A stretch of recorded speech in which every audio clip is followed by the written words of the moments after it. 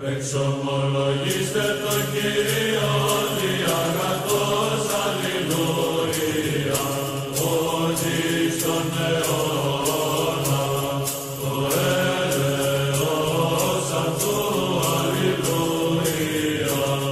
don't even know what you're talking about, bro. He's a nasty. You really, He's a nasty. you really don't know what you're talking about.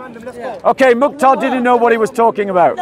He couldn't defend it. Let's see if this guy does. Let's see if this guy does. No, 1 second. 1 second. 1 second. Okay, you see, you can't answer. So let me ask any Muslim who can answer this question. Is it haram or halal? Okay. That guy's not Muslim. You guys are closer than the Muslim. Are you a Muslim? I believe in what was revealed to you. I believe in what was revealed to them. And that wasn't my question. Because he says Do I you submit to can. God? Do I believe in their particular understanding? So you're a Muslim? I would define myself as a Muslim. Yes. Do you think he's a Muslim? Okay, fair enough. We'll just. I don't know what's going on here. We'll see. So my question to you is: in Islam, is it haram or halal to swear by any other than Allah?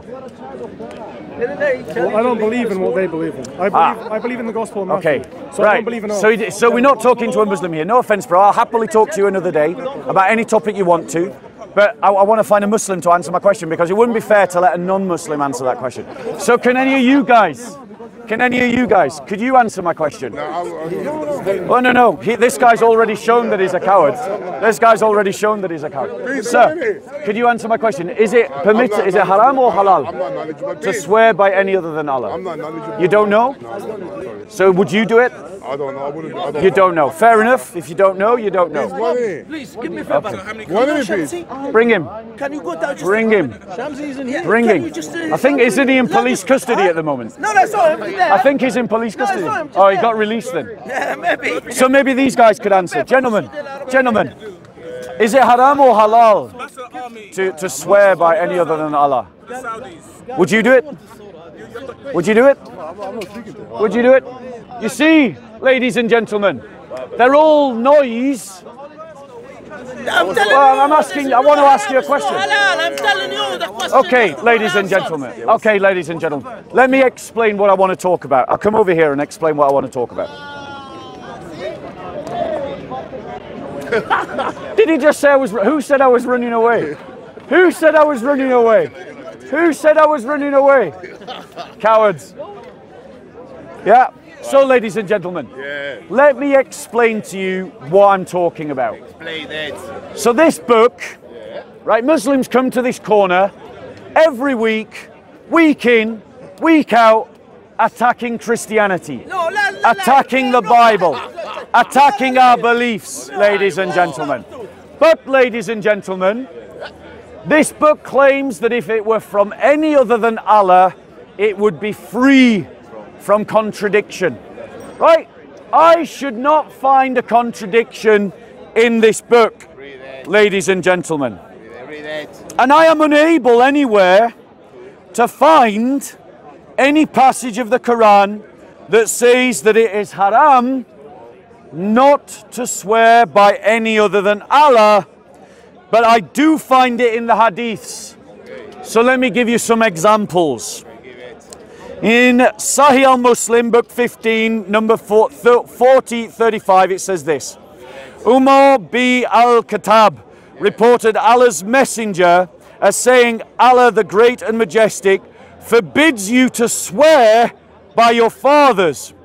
Umar said, by Allah, I have never sworn by my father since I heard Allah's messenger forbidding it, mentioning them on my behalf, nor on the behalf of someone else.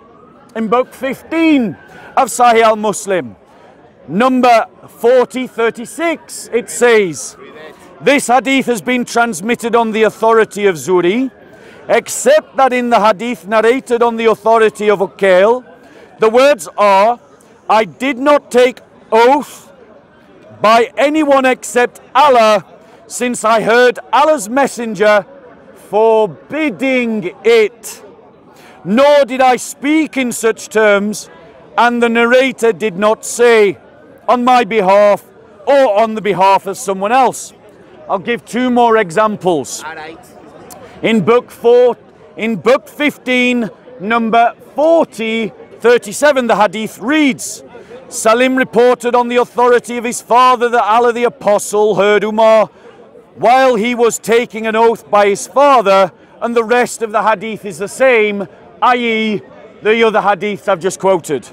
And finally, as my final example from the hadiths, book 15, number 40:38, Abdullah reported that Allah's messenger found Umar bi al-Khattab amongst the riders, and he was taking an oath by his father's father. Allah's messenger called them, our Allah, the exalted and majestic, has forbidden you that you take oaths by your father. He who begged to take an oath must take it by Allah or keep quiet. Right. Well, I'm sorry, I'm talking now, sir. If you wanted to debate, you had your chance earlier. Ladies, well, listen to the talk then, don't interrupt. So, ladies and gentlemen, let's be clear. I'm getting a quote from Islam QA. So this is an Islamic website where a Muslim scholar is giving a fatwa, fiqh, a legal opinion. If you want to debate it, brother, come and debate it. Now, ladies and gentlemen, then you need to listen. Ladies and gentlemen, this is a Muslim scholar speaking. It is haram to swear by anything other than Allah, whether that be one's father or leader or on one's honor or status, because it is proven by the fact that the Prophet said, whoever swears an oath, then let him swear by Allah or else keep silent, agreed upon. And he said, whoever swears an oath, let him not swear it by anything other than Allah, as narrated by Al-Nasai. Now notice, the guy who earlier said I was lying is now saying I'm telling the truth, ladies and gentlemen. So we have established, ladies and gentlemen, we have established, ladies and gentlemen, from Islamic sources that you should not swear by any other than Allah. Why? Because it is shirk. It is minor shirk. It's haram.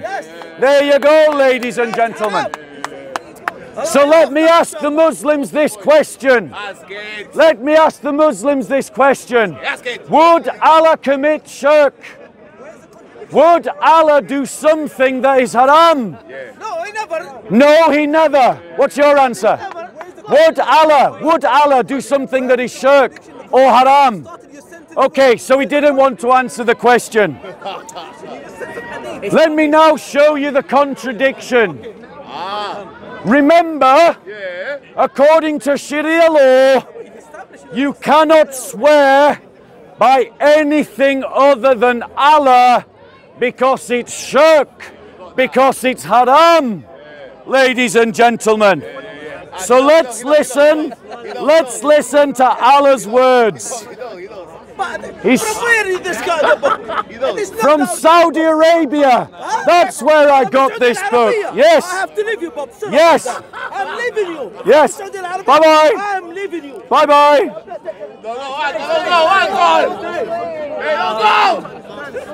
He doesn't want to hear it. Right, ladies and gentlemen. Don't interrupt him, bro, because he needs to listen to the contradiction. He was so determined that he wanted to hear the contradiction. So let him hear it. Right? So we've established, ladies and gentlemen, according to Islamic sources, that you can't swear by anything other than Allah because it is shirk and because it's haram. So now listen to the words of Allah. This is Allah. Allah speaking. Yes. Okay. Right? Read it. I'm coming. Alright. Bear with us. Yes, we'll come to it. Bear with us. Read it. Right, bear with us.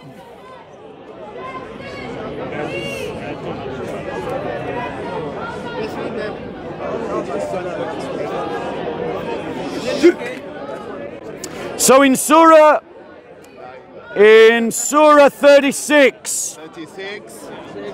36, yeah, get out your Qurans, them that are doubting me. I only have the Saudi Arabian Quran. Surah 36, verses 2 to 4.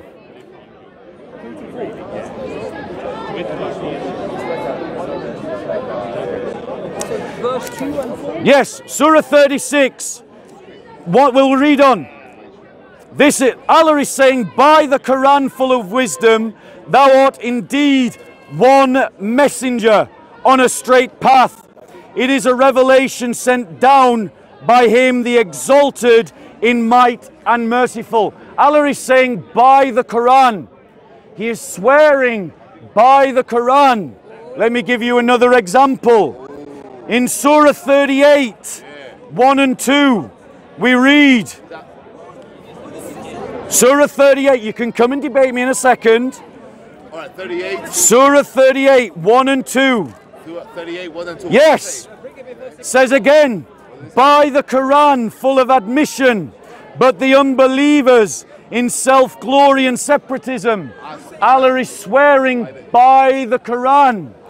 Let's give another example. Surah 43, 2 to 3. Let's go there. Let's go there. Surah 43. Keep up. Because he's mocking, but he won't come and debate in a second. That's not fair. That's not fair. He won't come and debate in a second. In Surah 43, 2 and 3.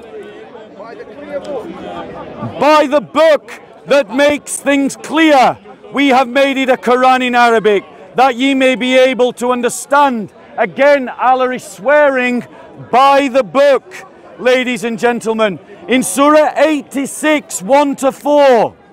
Let's go there. So basically, Allah is committing shirk. Surah 86, 1 to 4.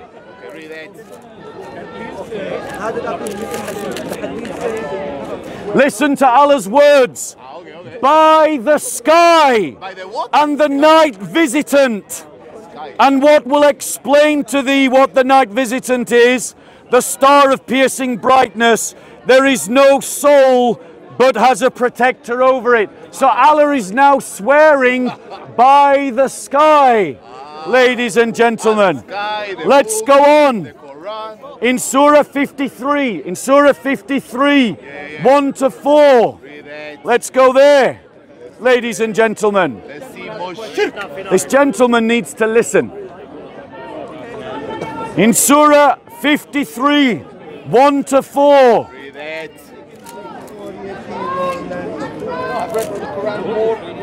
Surah 53, 1 to 4. Listen to Allah.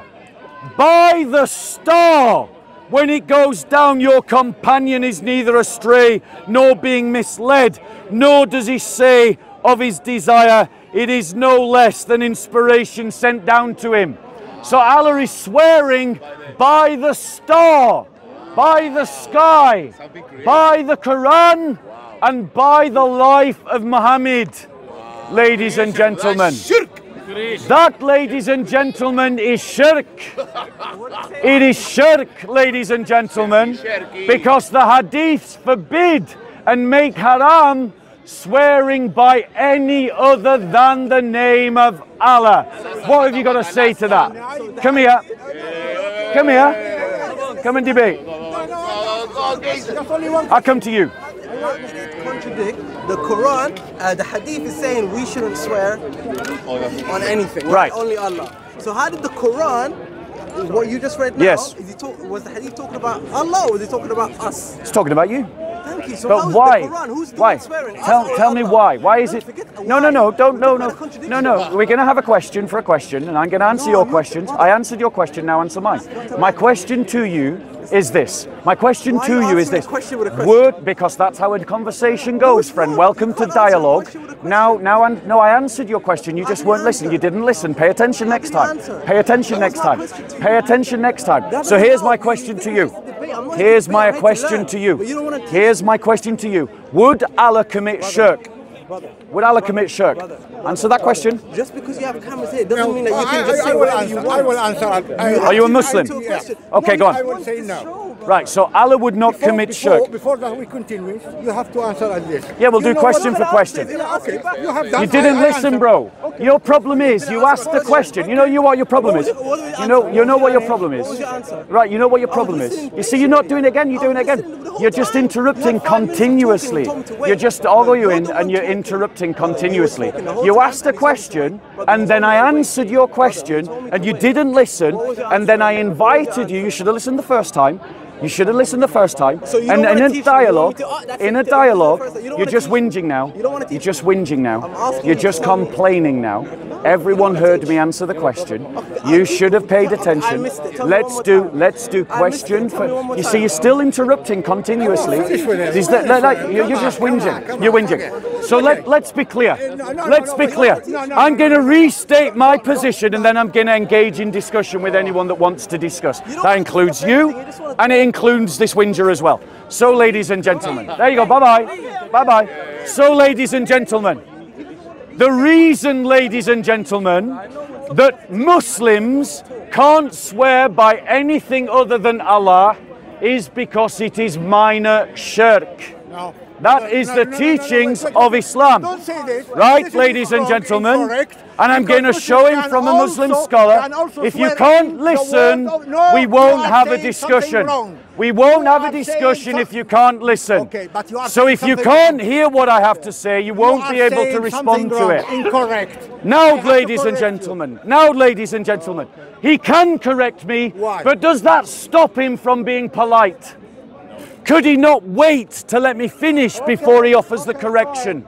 Ladies and gentlemen, like this brother needs to learn some manners.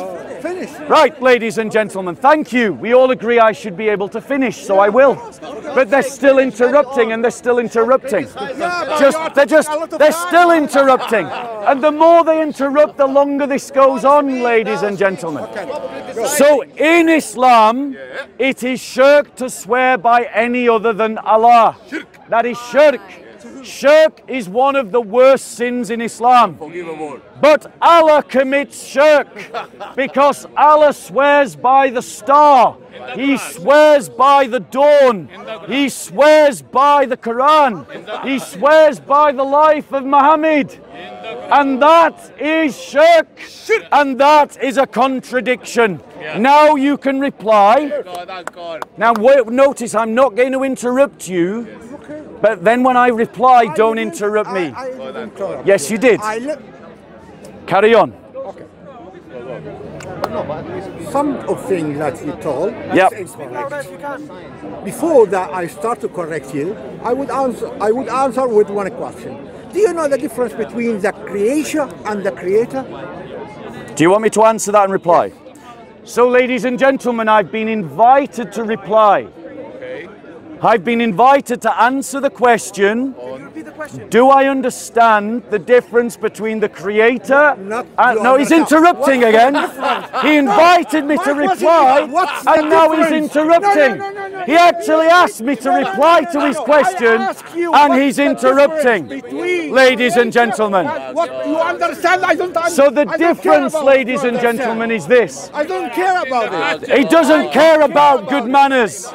He doesn't care about honest dialogue, ladies and gentlemen. Because he's not listening, I'm going to talk to everyone else. The difference between creator and creation is this, ladies and gentlemen. The creator creates the creation. But now I'm going to ask him a question.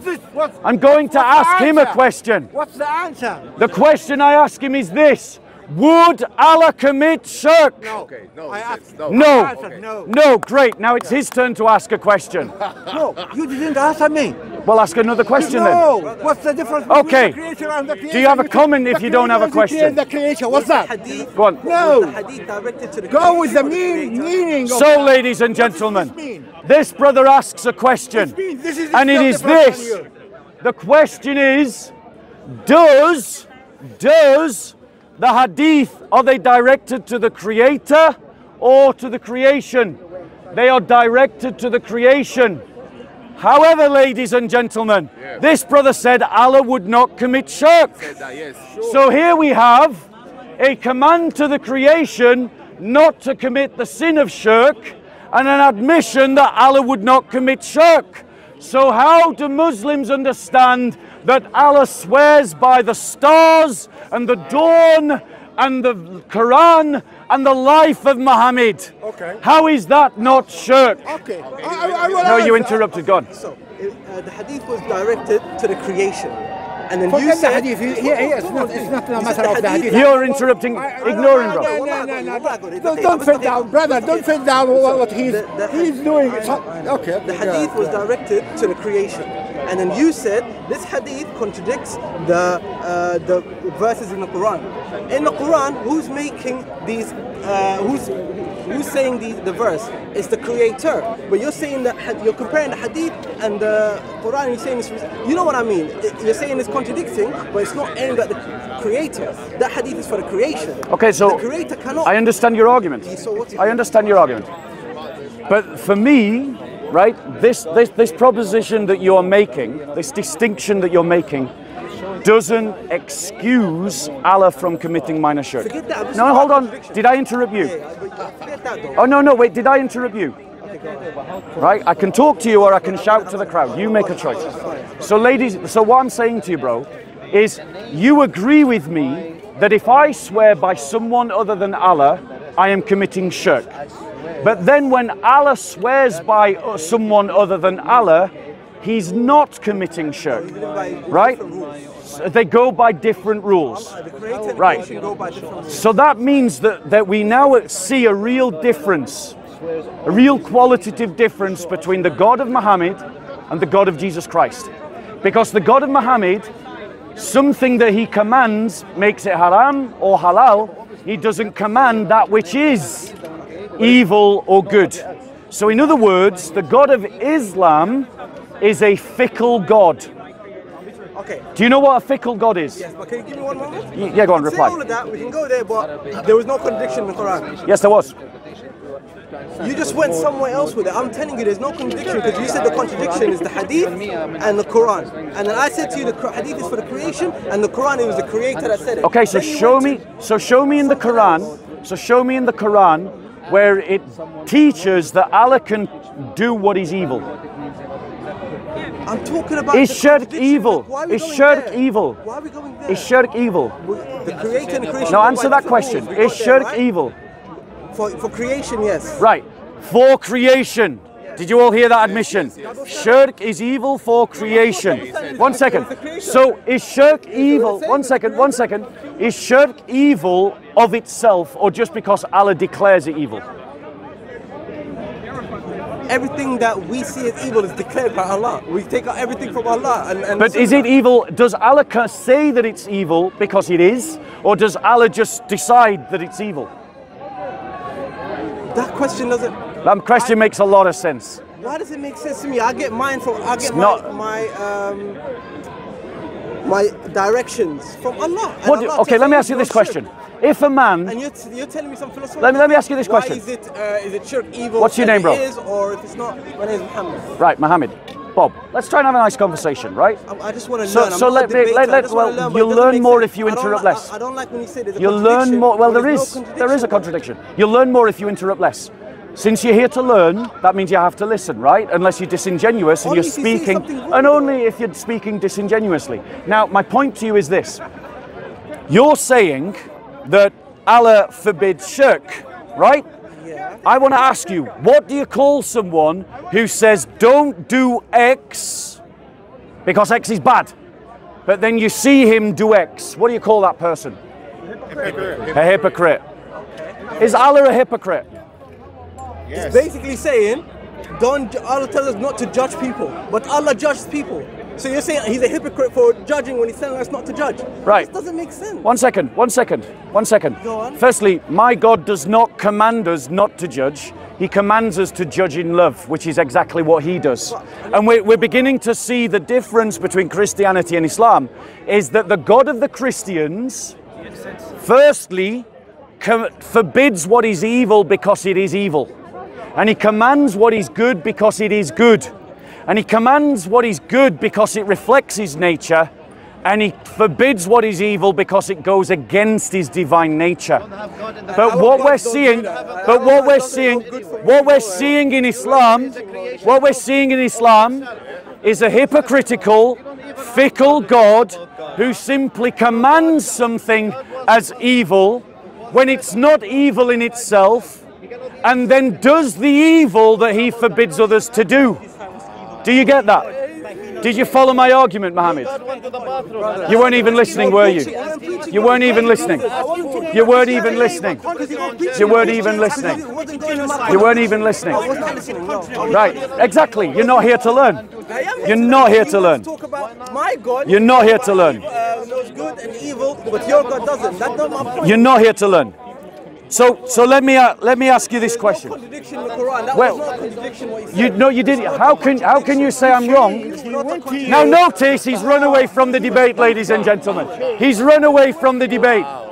Ladies and gentlemen, let's be clear. Can you find me a verse in the Bible in the epistles where God says that Paul says that because God is so holy, he swears only by himself? Right? I want you to find me that passage in Scripture. Bear with us. Now notice Muhammad, who wanted to learn, ran away. He was disingenuous and insincere the whole time. Thank you. So, ladies and gentlemen, let's be clear. I'll come to you. Let's be clear. The God of Islam doesn't command and forbid what is evil because it actually is evil. He just declares it evil for no reason at all, and because he declares it is evil, it is evil. That is fickle. That's what a fickle person does. But then he forbids Muslims to do what he himself does. That, ladies and gentlemen, is a hypocrite. But by contrast, the God of the Bible forbids what is evil because it is actually evil. And it is actually evil, ladies and gentlemen, because it goes against his divine nature. And the God of the Christians commands what is good because it is actually good, and because if you do it, it goes along with his divine nature. Ladies and gentlemen, let me just point out something from the Bible.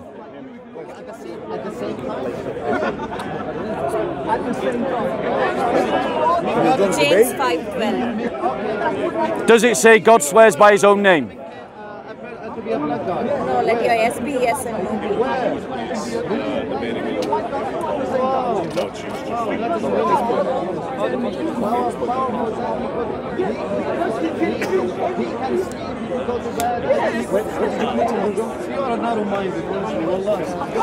It's in Hebrews, I think. Hebrews 6:13, ladies and gentlemen. How did I beat both of you? Ladies and gentlemen.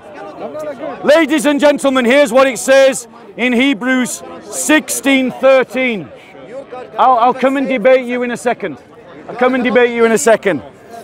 In Hebrews 6:13, it says this: For when God made a promise to Abraham, since he had no one greater by whom to swear, he swore by himself. Amen. Because, ladies and gentlemen, it is an insult to the honor of God for God to swear by anything else. When we make oaths, ladies and gentlemen, we make oaths by things that are sacred. We say things like, I swear by my mother's grave, or I swear by the temple, or I swear by God, or I swear on my mother's life, or I swear upon the Bible. We say these things because these things are important to us. We value them more than ourselves, ladies and gentlemen. But who can God value more than himself? Who is greater than God that he should swear by it? No one. And so God can only swear by his own name. He can only swear by himself. And the God of the Bible only swears by himself, because nothing is more valuable than himself, and so he cannot swear by anything else. But think about the dishonor that the Quran reaps upon Allah by saying that Allah swears by the life of Muhammad, that Allah swears by the Quran, that Allah swears by the star, that Allah swears by the dawn. Allah is taking an oath by the things that he has created. How can he do such a thing? Such a promise is worth nothing. If I said that I swear by the shit of a rat, would you believe such an oath? If I said to you that I swear by the life of a gnat or of a flea, would you believe such a promise? No way. And how much is the star to Allah? It is as a flea to me, or the rat shit to me. So Allah is swearing by things beneath him, and his promises are empty. So his promises are empty. He insults himself by swearing to things lesser than him. He commits lesser shirk. He is a hypocrite for telling you to not commit lesser shirk whilst he does it. And he is fickle because he commands things as forbidden, even though they're not actually evil. By contrast, the glory of Yahweh is that he only swears by himself, for all of creation is beneath him. He commands us to do evil, to forbid evil because it is evil, and to do good because it is good. And these things reflect his nature, and he himself does that which he commands, ladies and gentlemen. And in that, ladies and gentlemen, you see a stark difference between the God of Islam and the God of the prophets, from Abraham through to Jesus Christ. We as Christians believe in oath-taking. As Christians, our lives should be sealed in by the oaths that we make. Priests take vows. Couples getting married take vows. But I want to say to you, if you're a Christian plumber, you should take vows in your business life. Vows never to cheat a customer. Vows always to be honest in your taxes. Vows always to do a proper job to the best of your ability. As an evangelist, I also have vows. Let me read to you my vows. These are my vows as an evangelist. And I say them before you all right now.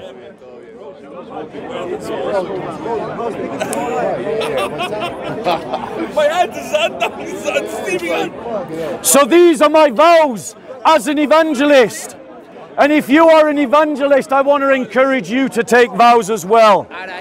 This is my public declaration of vows as an evangelist.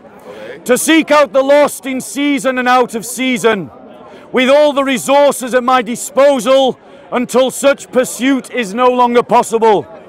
To pursue my own discipleship in the Lord with all my heart, mind, soul and strength, in pursuit of all of my own vocation and sanctification, and to fight valiantly under the banner of Christ against sin, the world and the devil, in the defense of the faith and the faithful, in thought, word and deed. As Christians, the way of the Christian is that you use vows once you have found your vocation to pin your vocation in. But Christ said, swear by nothing in heaven or on earth, because the heaven is God's footstool. Sorry, the heaven is God's throne and the earth is God's footstool. And so when we make vows, ladies and gentlemen, we declare our commitments as something that we simply mean to do. Our yes means yes, and our no means no. We don't swear on anything else. Because to swear on anything else is to say that we are not true to our word, ladies and gentlemen. And nothing is worthy of being sworn upon but God alone. And that is the way of the Christian. Muslims commit polytheism and their Quran has shirk. Any questions, ladies and gentlemen? Going once? How are we doing? Peace with you, bro. Any questions, ladies and gentlemen? When are oaths not acceptable? Okay, ladies and gentlemen. So the question is, as a Christian, when is an oath not acceptable? The answer to that question is if you make a commitment to sin. If you say you're going to do something, and then you learn that the thing that you're going to do is a sin, you don't have to keep your word. Because in the Christian faith, that which you swear must only be oaths towards the good. If it's not towards the good, you don't need and can't make a promise to do it.